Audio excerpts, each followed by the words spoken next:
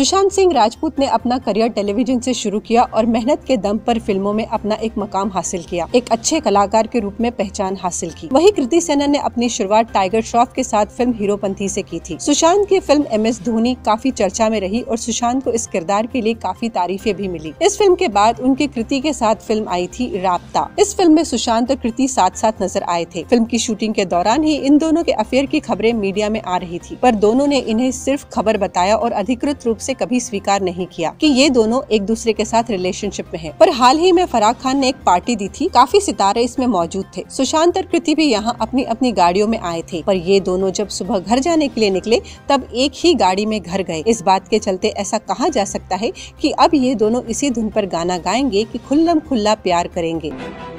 देश और विदेश की हर तरह की न्यूज को हिंदी में सबसे पहले देखने के लिए हमारे चैनल लोकमत न्यूज हिंदी को सब्सक्राइब करना ना भूलें।